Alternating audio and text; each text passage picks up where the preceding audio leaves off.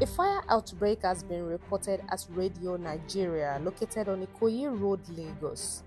The Lagos State Fire and Rescue Service responded swiftly to the incident after being alerted yesterday evening.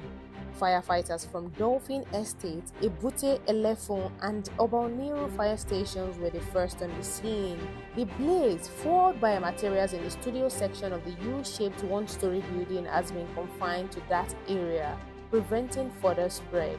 While the exact cause of the fire remains unknown, no casualties have been reported so far. Further updates will be provided as the situation develops. Meanwhile, the Lagos State Fire and Rescue Service has assured the public that efforts are currently underway to control and ensure safety. We will continue to bring you more updates on these and more on Guardian TV. Stay tuned.